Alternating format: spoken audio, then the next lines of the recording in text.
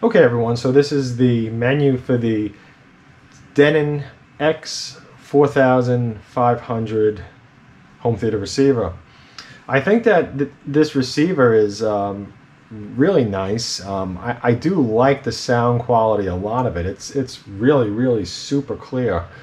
But it does have an issue that for me, it's a total deal breaker. So over here, I am running this in 9.1 channel mode right now. So I just wanted to show that and point it out because the issue that I'm experiencing is with the all channel stereo mode or all channel speaker mode, or I forget exactly what they call it on this receiver, but I just want to show you that this is how I have my speakers set up. So the front is set to large, okay?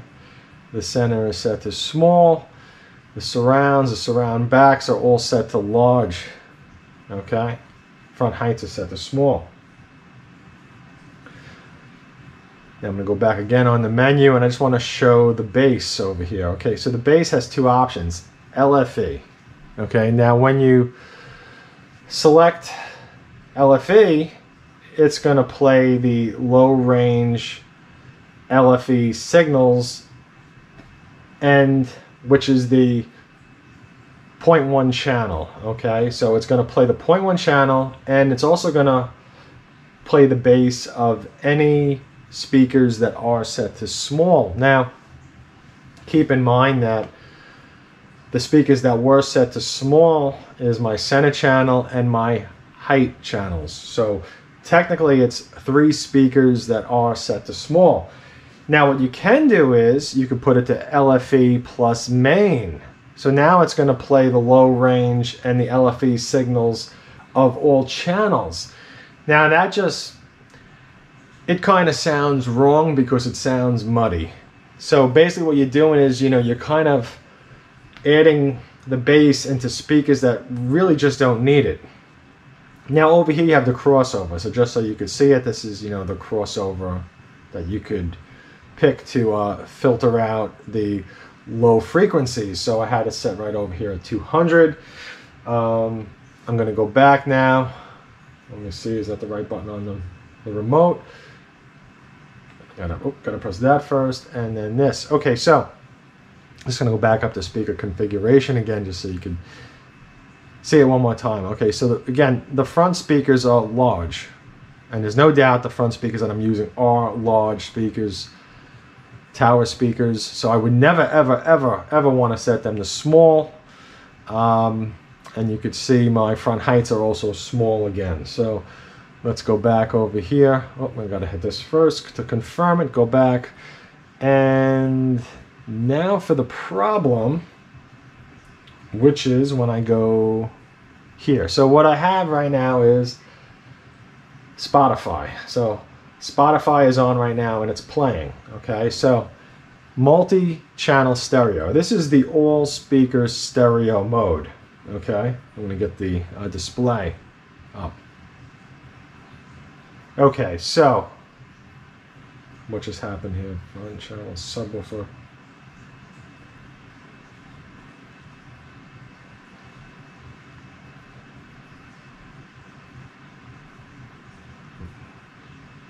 Okay, so LFE plus main is not something that I want to keep on. So I'm going to put it so that the subwoofer is used for the LFE and it is used for the speakers that are set to small. Trying to go back here on the remote. Oh no, I gotta press that again, I always forget. So again, my speaker configuration, the front are large. I would never want my front speakers set to small because they are large speakers that are in the front, tower speakers. So my small is the center, and the go back down, the front height. So that's 3 speakers that need the bass sent to the sub. So here's my issue. Let me go back. Oh no, we're gonna hit this, then that. Okay, let me go back again. Okay, let me go here. Okay, so right now what I'm doing is I am playing Spotify, but I don't have the volume on because of YouTube. It's going to flag it that it's, you know, music is playing, and, you know, it's going to screw everything up. So I have it set to the multi-channel stereo mode, which is like all channel stereo mode, all speaker mode, you know, anything you want to call it. Pretty much most receivers for the past, I don't even know how many years now, have had a all channel stereo mode. And this is a mode where you can listen to music or anything that you want that is 2-channel, and it's going to come out of all your speakers. So now here's the problem. Okay, so we're set to multi-channel stereo, and now I'm going to show you the display. This receiver, for some reason, the blue boxes are showing you every speaker that's active right now, okay? The subwoofer is not active. Now this is the input signal, which is coming from Spotify, which is coming from a Roku device. Oh, it took itself off. Okay, so you can see front left, front right. 2-channel audio up here, PCM, multi-channel stereo. Again, the subwoofer is off. Now, this subwoofer should be turned on, and it should be turned on based on the simple fact, let me get the menu back up, that, where is it again? I think it was here. Speakers, manual setup. Okay, again, the center channel is small, and the front height speakers are small. Okay. And the bass is set to LFE mode. And when you do that, the bass from any speaker that's set to small is going to be sent over to the sub. Now what I am going to do is I'm just going to point out one more thing. I'm going to go to the crossover. Okay, so you can see here my center channel is set to 90 hertz.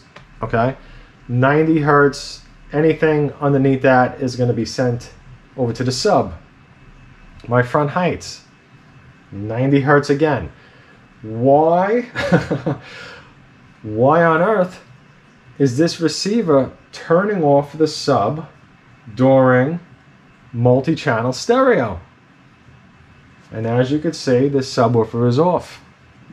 Now what I'm going to do, just for the sake of it, is I'm going to just pick something else. Let's go to Rock Arena mode.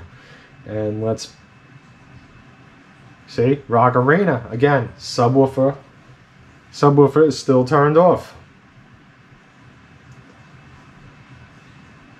Let's pick another mode. Now actually I'm going to, let's see, virtual.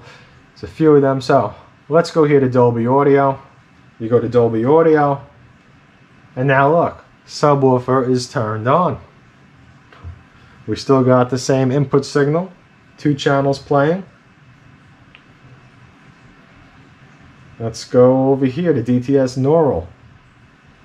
And I love that for 5.1 signals and up. I think it sounds fantastic for the surround back speakers. Where is the button again? Here it is. Okay, so on DTS Neural, subwoofer is active.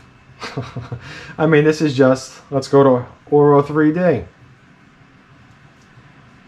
Again, subwoofer is active. There is something about,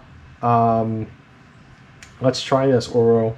I don't even remember if this has a subwoofer on. Yep, subwoofer's on again, but the front height left and the front height right are now turned off with this mode. Okay, let's go back to the multi-channel stereo. Yeah, subwoofer is turned off. How bizarre. I mean, I just don't understand it, because I spent a lot of time trying to figure it out, and I was changing the menu configuration, and I was doing all that stuff, and yeah, I mean, it just turns it off. I mean, let's see what Matrix does, you know, just as another one, just to see. Again, subwoofer's turned off. The subwoofer should be turned on, because it's playing my front height left, height right, and center, which are all set to small. Absolutely bizarre. And I know that they have a whole bunch of other receivers that have a similar menu, similar surround sound modes, so I'm guessing all of them have this thing. I don't even know what to call it. Is this some kind of a glitch, or is this just something that, you know, the what is it, the manufacturer, Denon, decided, okay, you know, we're going to turn off the sub even when it should be on. Let me see if I can go back to the menu. Now, there was something else. Where was it over here? Manual, I think. 2-channel playback. Now, when you go to 2-channel playback, you see you could actually set this for if you're only listening to it out of 2 speakers. Okay? So it's LFE plus main in 2-channel mode. Right now, if you do LFE only, it's not going to change anything back here, because I thought maybe it would, but it doesn't. Let me pull that back up on the screen. See, subwoofer's still out.